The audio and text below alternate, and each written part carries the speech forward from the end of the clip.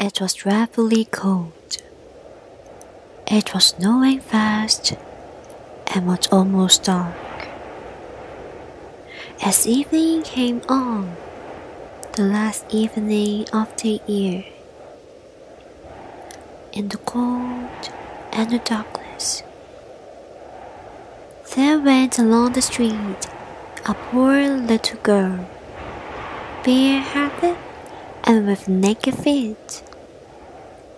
When she left home, she had slippers on, it is true, but they were much too large for her feet, slippers that her mother had used to them, and the poor little girl lost them in running across the street when two carriages were passing terribly fast.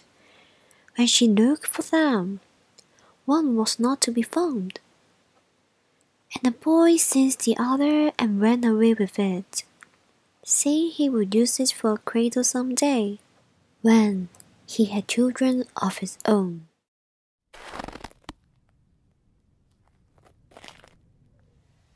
So the little girl went with her bare feet, that were red and blue with cold. In that old apron that she wore were bundles of matches, and she carried the bundle also in her hand. No one had bought so much as a bunch all the long day, and no one had given her even a penny. Poor little girl! Shivering with cold and hunger, she crept along, a perfect picture of misery. The snowflakes fell on her long flaxen hair, which hung in pretty curls about her throat, but she thought not of her beauty nor of the cold. Night gleamed in every window, and there came to her the savoury smell of roast goose, for it was New Year's Eve, and it was this of which she thought. In a corner formed by two houses, one of which projected beyond the other, she sat cowering down. She had drawn under her little feet, but still she grew colder and colder. Yet she dared not go home, for she had sold no matches and could not bring a penny of money. Her father would certainly beat her, and, besides, it was cold enough at home, for they had only the house roof above them, and though the largest holes had been stopped with straws and rails, there were left many through which the cold wind could whistle. And now her little hands were nearly frozen with cold. A single match might do her good, if she might only draw it from the bundle, rub it against the wall, and warm her fingers by it. So, at last she drilled one blindly it burned that the little maiden stretched out her feet to warm them also. How comfortable she was! But no, the flame went out, the stove vanished, and nothing remained but the little burnt match in her hand. She rubbed another match against the wall.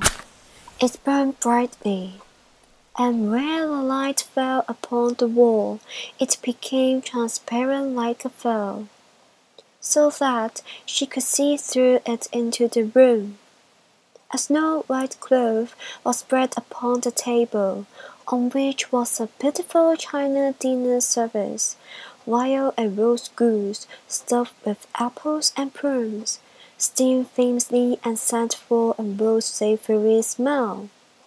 And what was more delightful still, and wonderful, the goose drunk from the dish, with knife and fork still in its breast, and waddled along the floor straight to the little girl. But the match went out then, and nothing was left to her but the thick, damp wall. She lighted another match, and now she was under a most beautiful Christmas tree, larger and far more prettily trimmed than the one she had seen through the glass door at the rich merchant's. Hundreds of wax tapers were burning on the green branches, and gay figures such as she had seen in shop windows looked down upon her. The child stretched out her hands to them. Then the match went out. Still, the lights of the Christmas tree rose higher and higher. She saw them now as stars in heaven, and one of them fell, forming a long trail of fire.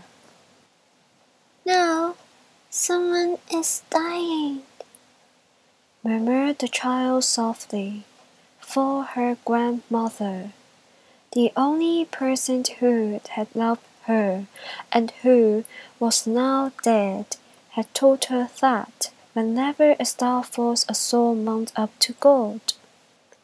She struck yet another match against the wall, and again it was light, and in the brightest there appeared before her the dear old grandmother, bright and radiant, yet sweet and mild, and happy as she had never looked on earth.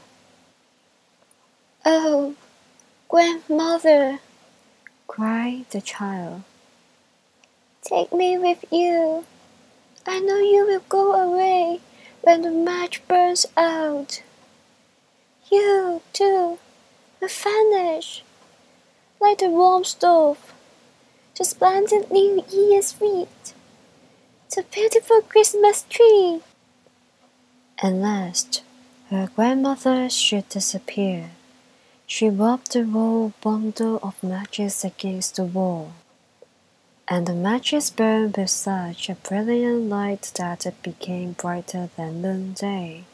Her grandmother had never looked so grand and beautiful. She took the little girl in her arms, and both flew.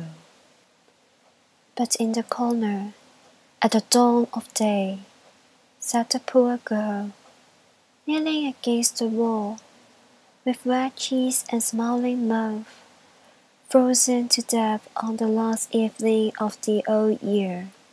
Stiff and cold she sat, with the matches, one bundle of which was burned. She wanted to warm herself. Poor little thing. People said, no one imagined what sweet vision she had had, or how gloriously she had gone with her grandmother to enter upon the joys of a new year.